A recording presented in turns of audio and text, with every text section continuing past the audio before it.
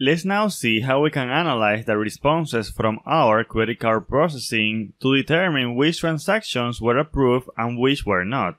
If you remember from a previous video in the cards controller, we have this logic in which we are determining if the transaction was approved or not by using some random value. So now we want to see which of the cards were denied. So for that, after the await, we can process the result of all of the tasks. If we hover here, you can see that the response type of this is HTTP response message. So we can say responses here equal to, and here we have an array of HTTP response messages. And we can iterate those responses and see which transactions were rejected.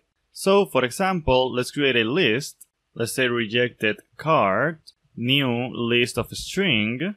And now we're going to say for each response in responses, and we're going to do the following. We're going to say content equal to await response content read as a string async so that we can get the body of the HTTP response. Then we want to deserialize that response into a class. So let's create a class here. Right click here, add new class. I'm going to call it card response. It is going to be public and it is going to have two properties which are going to be the card and if it was approved or not. So I will say approved. And if you notice, these two properties here coincides with these two properties that we have here.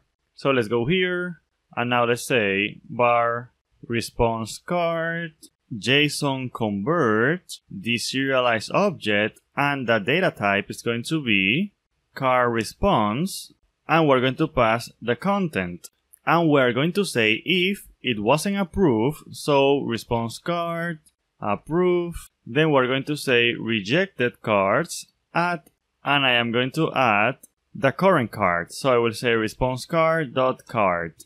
Now with this, I have a list of all the cards that were rejected. What can I do with it? Well, for example, I could iterate them. I will say card over rejected cards, and I will say something like console write line card was rejected.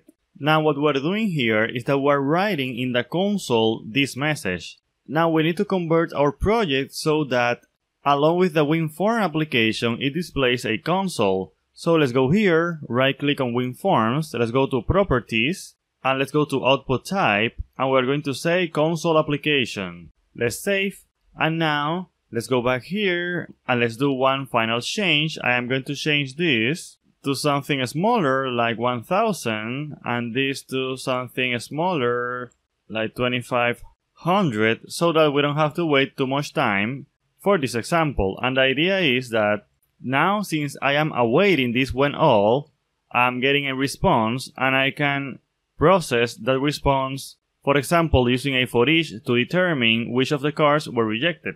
Let's run this example. Let's press Ctrl F5 to run our application. And now, as you can see, we not only have the WinForm application, but we also have a console application in which we are going to be able to see any message that we write in the console in the WinForms application. So let's click on Start, and after a few seconds, we can click on OK, and we're going to see that here we have the cards that were rejected, which means that with Task.WhenAll, we can wait for all of the tasks to run, and then we can do something with the response of all of those tasks.